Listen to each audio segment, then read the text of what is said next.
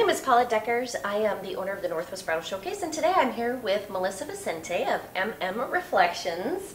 And our topic today, which I think is so fun and so important, is why do you do engagement photos before the wedding? I mean, why is that such an important part of your wedding photography package? I feel like it's very important to have, because that way the bride and groom are able to get to know me, the photographer, and I'm get to know them. You know, some people squint or have cheesy smiles. I had a bride once that said that she was a cheerleader, and so, or ex-cheerleader, and so she wanted to not do her cheerleader smile. Oh, gotcha. She wanted her normal smile. So there was a cheerleader fake smile, and there was a normal happy smile, and so it was great to know that. Most guys are actually shy, and so they don't know how to open up, and it takes a little while for them to be, you know, open with me, and be relax. their true self. Exactly. Yeah. Yes. And so I like doing an engagement session because we can, you know, get to know each other, have fun, and that way when the wedding day comes around and the guys are getting dressed, the girls getting dressed, she's like, oh, I didn't know you, it's totally fine. They're not a little nervous about me. They, you know, that's the one thing they can be calm about on their wedding day is they know the photographer, we know each other already, and they're just more comfortable with you in general, which is that relationship that we talked about in other videos about photography and trust and knowing your photographer and why it's so important to have a professional. Yes. So that's, that is great. I mean, because I think sometimes we do get really nervous. Yes. And to have that preliminary session ahead of time is going to break that barrier down. And then on the important day when things are a little bit, you know, stressful or nervous for people, they're going to be already past that. Exactly. And that way you can also know, like, what style of photography they like. Obviously, right. They hired me for my style already, so that's obviously a given. But there's certain photos they like more, like when you have the sunburst in the background. Some people really like that. Some like a little more contrast or certain poses. And so when I do the engagement session, you get the photos.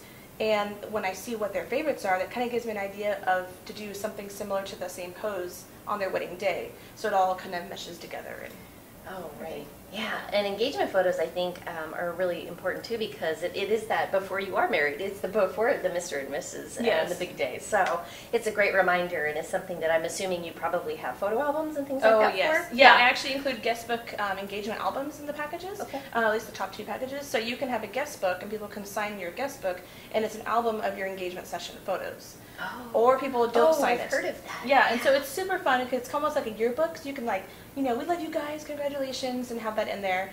And I think it's more personal from when I got married. I think it was a white album with just signature page. Yes, no pictures, and it don't wasn't have personalized to you Yeah, and your groom. Yeah, exactly. So it's more personalized. And when people nowadays have even more awesome guest books, they can just go ahead and just have that as a display album with their pictures. And it's always a big thing. So it's kind of a new trend. Yes, having your engagement photos put into a guest book, and then you can use that at your wedding to have people sign and personalize it, which I think is such a great idea. Yes. That's awesome.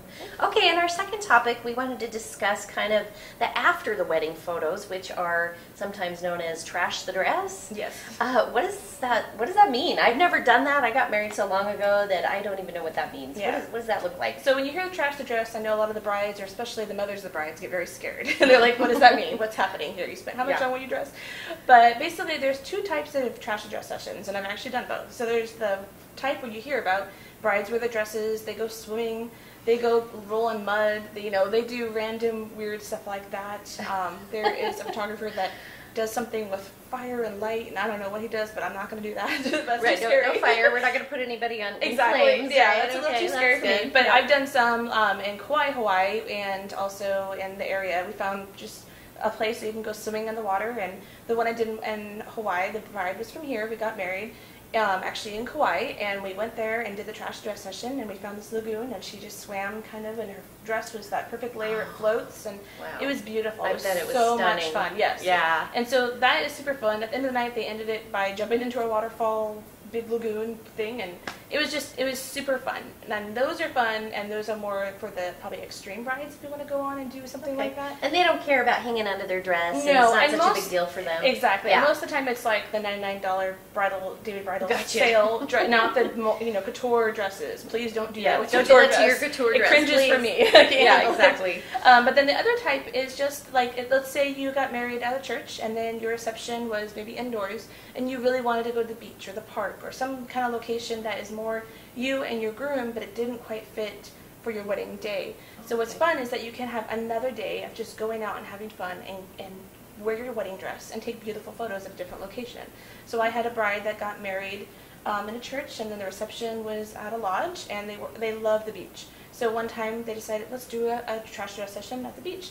We just basically went and walked around the beach and took photos, and it was just a blast. It just had a lot of fun, and her dress didn't really get too dirty, the bottom of it a little bit, but no more than the wedding day. Yeah, yes, exactly. And another one I had, they liked the pumpkin patch, so we went to the pumpkin patch in a wedding dress. So that was very entertaining. And so they were holding pumpkins and playing in the corn, and it's just kind of a day to go out and have some more fun and go to places, industrial location if you want, or right. like Gasworks Park. Exactly. Super fun. I was just thinking of that. And those, and it's kind of like you can get the more fashion type poses and whatnot too. Mm-hmm. So. Okay, so those are some really fun trends and just good things for the girls to know about. So what we've discussed so far in our photography topics is why it's important to hire a professional photographer, some of the trends coming up, the engagement sessions, and also after the wedding is over and the different things you can do. So there's lots of options. Yes, there is. And it's a really important thing to think about when you're going about hiring a professional wedding photographer for your big day. So